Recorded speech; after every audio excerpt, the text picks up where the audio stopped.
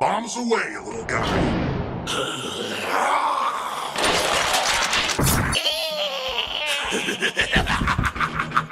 Get ready for a rampage!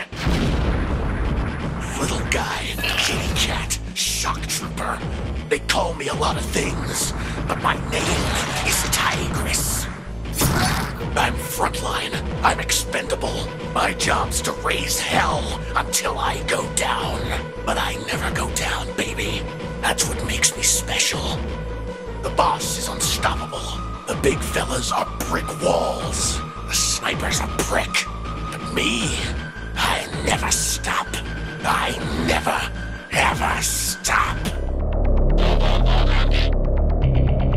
Ladies and gentlemen, this is internet personality Vangelus, and the Feralcon saga has reached its legitimate climax. The sixth figure in the reformatted line, bearing the R-06 designation, no less, is the shock trooper known as Tigris. His name is Tigris. What did you think he'd turn into? A koala bear?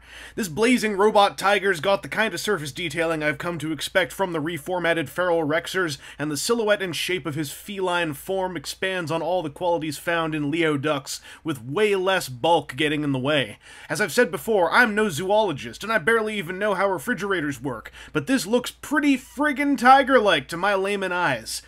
What really helps is the balance of mass, with even his thinner rear legs beefing up as much as they can to not stick out like sore thumbs that are rear legs. I also love the straight-up black spikes protruding from his box armor shoulders. With the fiery palette of his Transformers counterpart, Tigris makes some calculated use of plastic color over wide-area paintwork to have a strong visual punch without blowing his brush budget, which was used to apply some more of that delightful and pale Feralcon gold. However, the winners of the paintwork on this guy are by far his eyes and teeth, picked out sharply in gold and silver, and adding a ton of life to his visage. This dude's got 5mm ports all over him, and what that basically means is he can store his accessories on him. My preferred method is, blades up here so he can stab with his shoulders, and guns down here so he can shoot with his cat nipples. But weapons aside, this dude's also got some posability in his tiger mode, and I think this is my favorite beast mode of the Feralcons. I know that every single time I get one of these, I say something else is now my favorite something or other, but I'm serious. Let's start off just here with the head. This head's got a mouth that can be all like, hey, listen, I'm a tiger. And his neck is on a ball joint, so it can look left and right with a pretty decent cone of vision. Then this whole assembly can let him look up and down as well. The assembly can go up and down, the ball joint can go up and down. All kinds of stuff can go on. If you do this too much, though, then you might see, some robot eyes peeking out from the back, and that is just creepy. It also makes me think that he's actually just, like, his robot mode head is just his head, and he's, like, got binoculars peeking out through these fake cat eyes, because he's some kind of weird, I wish I was a cat, but I'm not really a cat, so I'll dress up like a cat. What are we talking about? Tigris. This guy's got shoulder posability, and it goes like this. It's all ratcheted, so he can be all like, rawr. And his, arms can go outwards. He's got an elbow down yonder. He's got another arm joint up yonder. I'm not sure really what you would call the elbow in here. There's a lot of stuff moving in tandem. And his paws can do this, and they can tilt. This is going to be important in a bit, but first, I'm going to point out something that was engineered into this guy. Originally, his shoulders were going to be forwards like this, but in order to give him the appearance of a slightly longer neck, his shoulders can be slid back on somewhat stiff little tracks. I think this looks infinitely better, and I have no idea why you'd have them up here, but the option's there. I guess if you want to really imply a forward shoulder motion, now you have like this, clear angled shoulder blade line. So I guess that can come into play. His waist, this guy has a bajillion joints in his waist. He's got a twist here, he's got another twist here, and then he's got this hinge here, and another hinge there, and so I think this looks really cool. This looks a lot more, predatory to me.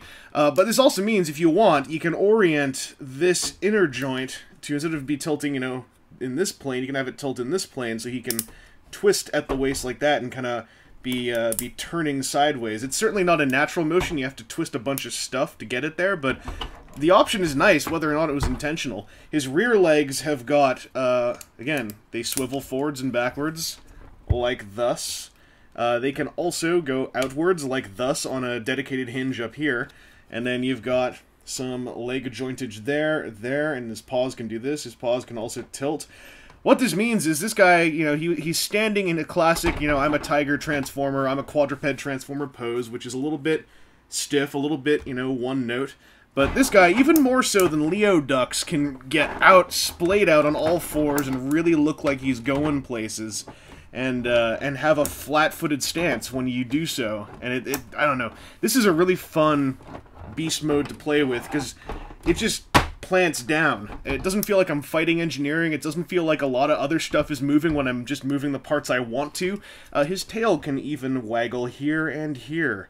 That's important. So I dig this guy's tiger mode, and I think that, you know, the point was made by Griffith way back when they were doing the, you know, the 6th member of the team was going to be based on this mold, because it was felt this might be, like, you know, the most fun standalone mold. The mode here, however, is my favorite of the beast modes of these guys. It just feels good, it feels playable, and everything moves, and everything's solid. I like it a lot. Do I like it as much as the robot mode? I guess we're gonna find out, because it's time for us to transform. Would you believe this guy's using the same skeleton as Talon? Probably, because if you're watching this, you probably have kept up with all the news on these guys. Anyway, his legs use the same transformation, though they had a cool step of an additional fold for the kneecaps. A very hard to disengage additional fold for the kneecaps. Ow! I'm kind of figuring out what to do here, but it's a lot of levering and a whole lot of my fingers hurting.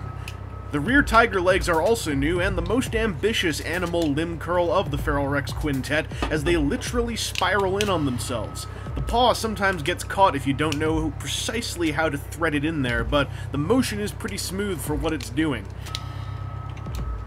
Everything else is as simple as it looks, but I gotta give a nod to the sliding chest panel for sealing up the torso sculpt nice and tightly. Generally, the robot mode of Tigris is pretty solid Feralcon fare. He's even more clearly a skeletal cousin of Talon if you look at the pair side by side, but something about his silhouette feels weirder and lankier to me. I spent a while staring at him and then realized that his looming shoulder pads make the rest of his body look deceivingly small by comparison, so my own quick fix is to slide him down. It's hardly necessary, but I kind of prefer the smoother shoulder slope of this silhouette. And hey, options! Anyway, my own aesthetic neuroses aside, Tigris brings the same strong combo of sculpt and coloration that he had in Tiger mode, with the pleasantly balanced placement of mass that I found on Talon's robot mode, boxy shoulder pads aside. Tigris's head sculpt is a touch small but full of character, with the red helmet and faceplate combo causing his yellow underskin and crimson optics to pop something fierce. Tigris includes 2 pairs of paired weaponry, bringing one more dose of doubled accessory provisions with these Feralcon mercenaries. His lightning rifles look like scoped sci-fi assault guns, and they can be plugged into his shoulders for an extra touch of G1. The thermal swords continue the happy trend set by Talon, and are anything but scary to put into his hands. Hooray! All 4 weapons can also plug into any of the 5mm ports on Tigris's body. There's also a big gun in the box, Leo Dux's concussion cannon. Any member of the team can make use of this, but it looks happiest when mounted on the Lio leader boss guy. It's got the same combo of black and gunmetal found on all the team's firearms. By total coincidence, this means all the guns look really nice when piled together in a jovial stack. One more advantage of sharing a skeleton with Talon is compatibility with the wing pack. This shock trooper can take to the skies, provided he rips his teammates' wings off first. Also, you can fashion yourself a flying robot tiger if you mess around with the beast mode and rotate the torso 180 degrees. Yo, it's kinda cool that 3 of the 5 Feralcons can make use of these wings, though it makes me hungry for some kind of winged rhinoceros or winged moo cow action. This guy's body's a whole lot like Talon's, so his posability's a whole lot like Talon's. For instance, he's got one of them sick ball-jointed heads so he can really get his waggle on. And he can get such a waggle on, he can just get all, like, just staring at the sky, and while he's looking at the sky, the head on his torso can look around as well and go like, hey, listen, this whole scenario is screwed up. Which is kind of just, you know, anyone who wears, you know, a big tiger head on their chest, they're a screwed up person. Almost as screwed up as someone who would just cover themselves in chitin and pretend to be a grasshopper man. But you know, we all have interesting college lives, don't we? Yes, I did. His shoulders are Lovely ratchets all over the place. Double-jointed elbows, biceps, wrist swivels, blah, blah, blah. The little claw on his hand here. You can have it sort of just chilling out like this. I think that looks fine. If you don't like it, then you can do that. Also, if you turn his hand like that and rotate this up, he's stuck with his elbows bending this way, but now he totally has like a tiger claw punch kind of deal. You know, all forward, down, down, forward, fierce, as it were. His inner torso bits work a lot like talons, and by that I mean there's all kinds of rotatey stuff going on in here. He's got a rotation up here, and he's got a rotation here. This middle section gives him some ab movement, and like in Tiger mode, if you wanted to go the other way around, you can rotate this midsection around so that now his abs bend backwards. So it's you know, it's all about what you want and how much you're willing to rotate this little midsection rectangle back and forth and back and forth. Incidentally, he's got this thing in here. Gotta rotate this up too. And there is a thing inside. What is that? Well, let's get a knife and wedge it out of there, as you do when you don't know if something's a bomb or not. And in this case, something is totally a bomb. This is the bomb he uses in the comic book, and it's a neat little extra. You know, for whatever reason, he stores it inside his chest. You can get him to hold it somewhat decently if you kind of just wedge it in here. It doesn't have any kind of 5mm compatibility. He just kind of holds onto it and goes like, "Hey guys, I got a bomb. Who wants a bomb?" And yeah, if you want to store it, you just ram it back into his stomach and tell him he better do it right, or you know, you'll just hire a new expendable shock trooper. His hips got some of that clickety click, some of that louder clickety click. Thighs swivel. You can wiggle these if you so choose. Oh, I love that noise. Oh, there's no double joint on here, but it's still a pretty deep knee. And, you know, like I said, this guy's basically got talons set up, so his feet are more or less identical. They're on a little ball socket connection down here, and they can tilt if you want. They can tilt way too much. You can also do this, if you like. I wish this locked in a bit better. But it's got to go somewhere, I guess. And yeah, you know, he's got secret kneecap tail attack action. This guy's posability is pretty good. The way that his head, I was making fun of it earlier, but the way that his head can let him, you know, hunch over and then look forward like this, that does a whole ton for this guy, just making him look like he's walking along and getting ready to pounce. And he's just as well balanced as the other Feralcons. His articulation is great. It's all solid, it's all, like, beefy, and this guy just feels good. Like, he's thinner than Fortis and Bovis and Leoducks, but, like, don't get me wrong, he can take it, man. He's built. He's friggin' Feral Rex material. This guy knocks my wall over. So, yeah, good toy. Fun toy. And a durable toy. A bonus bag of bits called the Completion Kit may also be found in company of Tigris. Its main attraction are 5mm peg-hole-equipped forearm fillers for the robot modes of Talon, Fortis, and Bovis, as well as some paired peggable weapons to go into those filler blocks. The secret upside of all this is that these pegs and holes add to the already plentiful universal 5mm system that covers the bodies of the whole Feral Rex team. Even if you don't use the weapons with the Feralcons themselves, you can use them with a whole lot of other toys. There's also a gold rectangle which you can use to fully armor and enhance the groin of a king. Which king? We'll find out someday. Also, you can rip Tigris' face off. You know, fun.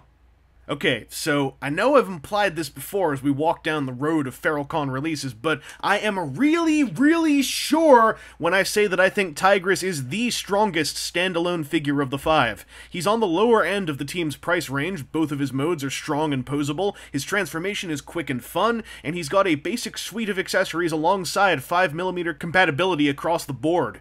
If you've been waiting this long and still only want to buy one member of the team, Tigris or the upcoming Felisaber are the solo acts to look at. Felisaber being Tigris with a new head and colors and something.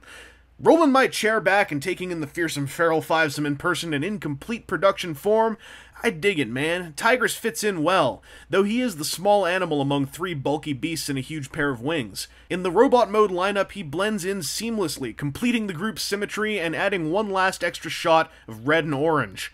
I know that many will go all or nothing on a combiner team, so to you crazy folks, look forward to a fantastic bookend on the pre-Gestalt experience with these guys.